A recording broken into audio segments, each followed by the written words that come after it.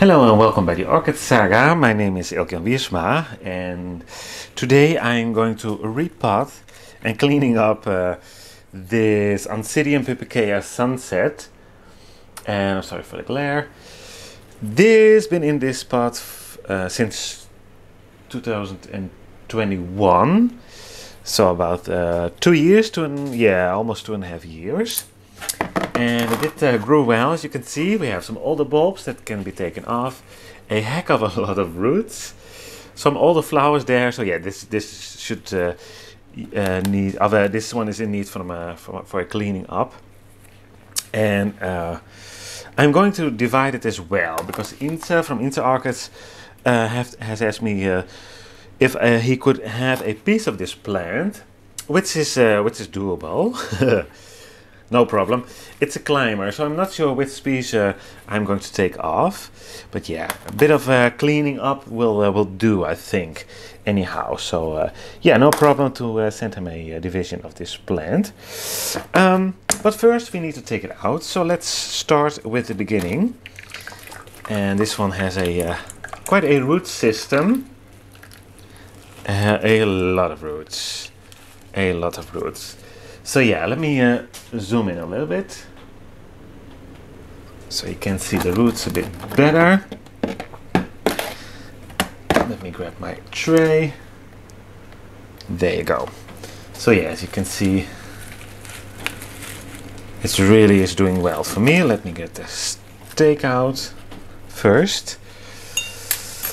So yeah, a lot of aerial roots, so I think this a division should grow on very well. I try to find a nice division, but again, first it needs to come out of the pot. So let's make some noise. Here. And there we go.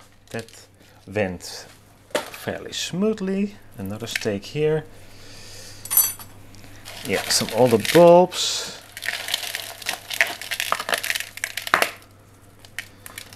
The Watermeter. Get it out first. So yeah, like I said, quite some roots and some roots that are dead, but most of them feel firm, luckily. And also some ferns. Those go out, out, out. Another one here. We don't need those, even though I love ferns, but they really like to take over the pot. So, yeah, we have some new roots here.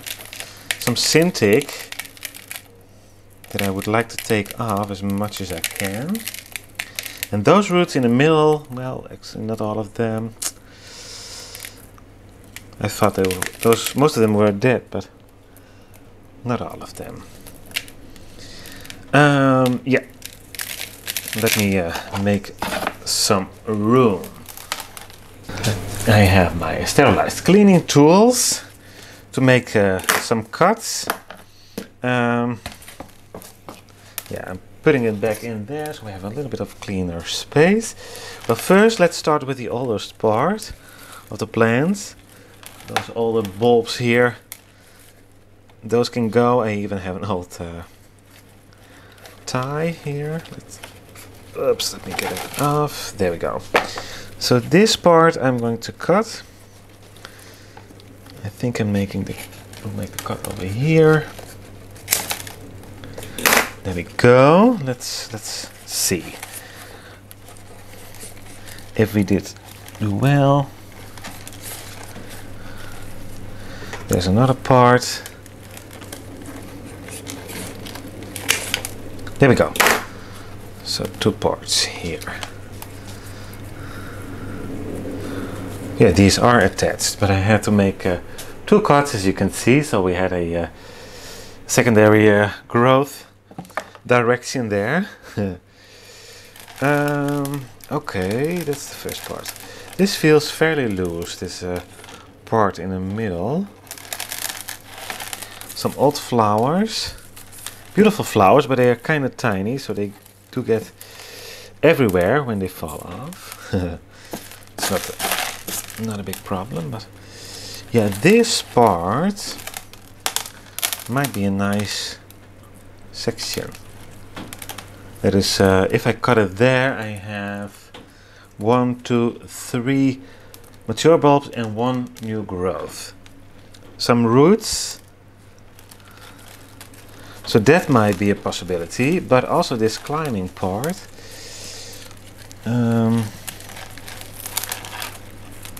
And I have this part here. That's also having a new growth. Several bulbs there.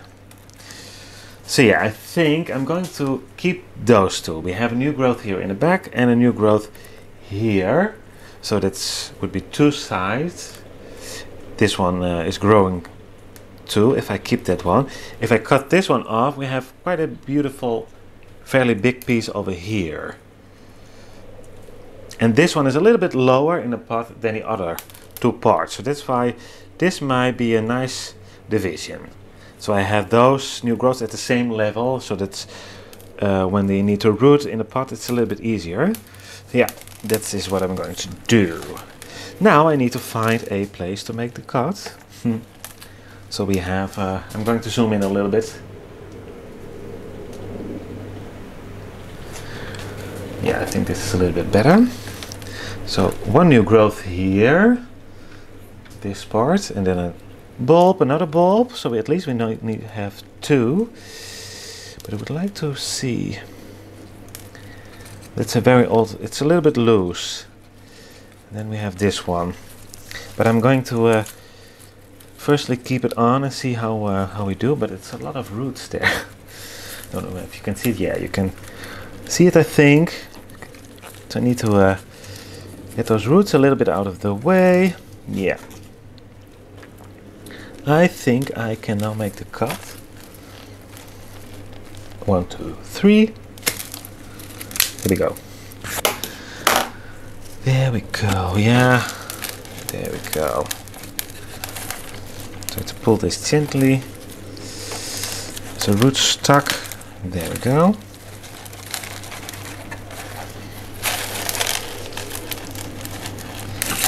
A lot of roots in the Syntic, and there we go. So there we go. This is the piece for Insa. Some old roots and also some starting new roots, so at least one starting new root. So yeah, this should be good. I'm going to take the Syntic out. I know he doesn't really like the inorganic, not as much yet. He might give it a try, he told me one day, but who knows. So yeah, and the rest of the roots are having some growing tips on there, as you can see here. So I'm going to leave those. Yeah, another new root there, but tip broke off. That eye is not growing. There is an eye here, but it looks a little bit brown, so I'm not sure if that will take. Oh, there goes the last bulb. So yeah, it wasn't strongly attached anymore, but still, it's a beautiful division, I think. 2 bulbs with 1 new growth, that should be doing fine. So I'm going to put it aside. So that leaves me with this part, fairly big still, and attached, which I like. And yeah, sadly most of the new roots were on this part, but yeah, what can we do? It should be fine. It's not difficult to get this one to root, in my opinion, so I think it should be fine. Try to get some Syntic off while we can. Get a little bit more air in there. Back in the days I was trying a Syntic a little bit more, or used a little bit more I should say, in the pots. And just a little bit too much actually. So I lose some air in the pot. This one seems that it didn't mind as much, but still. So yeah, I'm going to put those roots in. I'm just going to bend them inside of the pot and they should take off. And There we have a clean cut, and we have a clean cut here, and another one here. So the cinnamon will do as well. Just a little bit, a piece of cinnamon on here, just a tip that will go on the wound. The first one, just in case, because it's a little bit brown as well. So you never know. I don't want any rot starting in there. And that was a bit that did fall on the roots there, so let me clean it up. I'm gonna tap it if there's anything more falling off. Some residue of the cinnamon. And somewhere here, yes, here it is another cut. So I should do this a little bit differently. Let me try that. Just hold it a little bit upside down. So if some cinnamon falls down, it doesn't fall on the roots of the plant, because that's not what we want, of course. So yeah, this works way better. So I'm going to clean this up because I now have cinnamon on here as well. So yeah, I cleaned everything up. I have my media ready. I have this first layer ready. And I'm going to reuse the pot that came out of. And I did give it a quick rinse on the tap. And yeah, that should be fine. So I'm going to use the larger pumice first to put a layer in here, so the smaller pumice will not fall through the holes. But before we do that, let's get off those old flower spikes. I just did forget to take those off. Let me check. We have one here. That's done. This one is obviously done as well. So yeah, it looks just a little bit nicer if we take those off. We have a better bit on here. So, okay, let's prepare the pot. Just a little layer. Should be enough. And the small pumice is always a little bit dusty, so I may blow a little bit. But we shall see. First we need to position this one back in its pot. Let's see how we are going to do that. The water meter I didn't forget, luckily. And let's see if we can get those roots that were quite aerial in the pot, so they can start to establish inside there and take up nutrients and make this plant more stronger and healthier than it already is. So this bulb is a little bit in a strange angle. It's a bit curved here. But yeah, it's a very unruly grower, and that's kind of what I like about it. But it's a little bit inconvenient when you start to repot it. But anyhow, let's start put in the first media.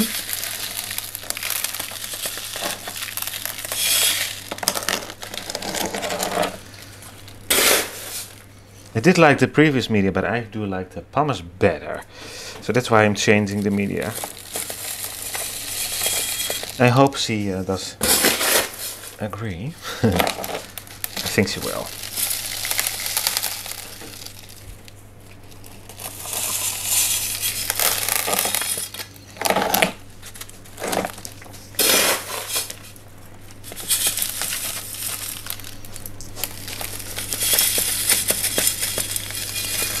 So we have quite some new roots dust in the pots. That's nice.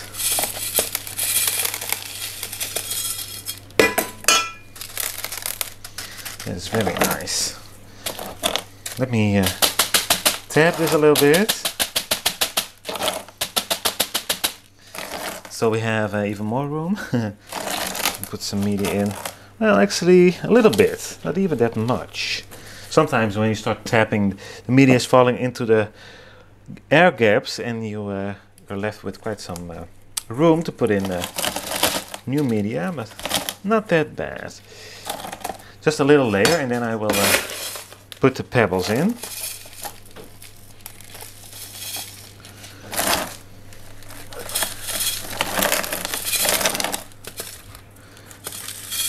Yeah, that root,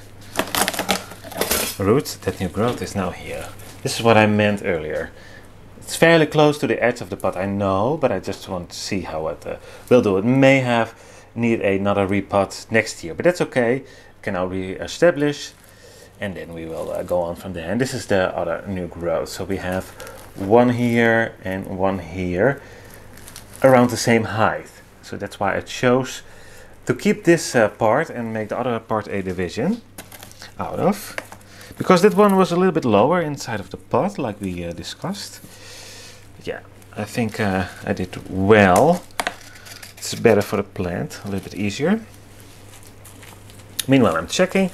These guys do not need much air holes, air gaps in a pot. But a little bit more, like I said. So I don't put any Syntic in anymore. It's very useful to get them started to root inside of the pot, the Syntic. But once they do, you don't need it as much anymore. So nowadays I'm just starting off with a little bit less Syntic for plants that I think that would benefit from the Syntic.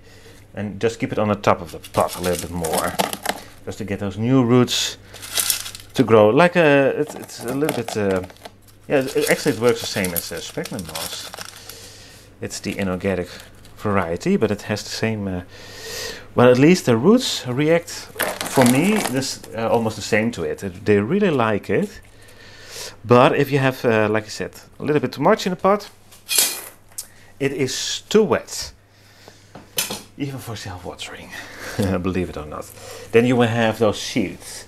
These seeds are dry, as you can see, but those seeds will then start to become wet and they will not dry up. And that is a little bit asking for some troubles. I have a few here that need to dry up a little bit more. So you need a nice balance. Yeah, I think we did quite well. So I'm going to give this a rinse under the tap, and then we will visit her at her grow space. So yeah, I just put her back on the shelf, and here she is. Well, she looks freshened up, doesn't she? So yeah, maybe I could have taken these leaf points off, but not really mind those. It happens, especially on the older ones. Still some area roots there, and I don't mind that either, but yeah, a lot of new roots in the pot. Name tag is back with a new date on it. So yeah, and just flossed it, as you can see, the pebbles are still wet. But yeah, there's this is the Oncidium Pupukea sunset, and you probably see it in one of my blooming updates, maybe a few more, because this one is a reliable bloomer. It blooms for me every year. Beautiful blooms. So yeah, but yeah, I hope you liked this video. If you did, please give it a thumbs up, and maybe you want to subscribe to my channel if you didn't already have.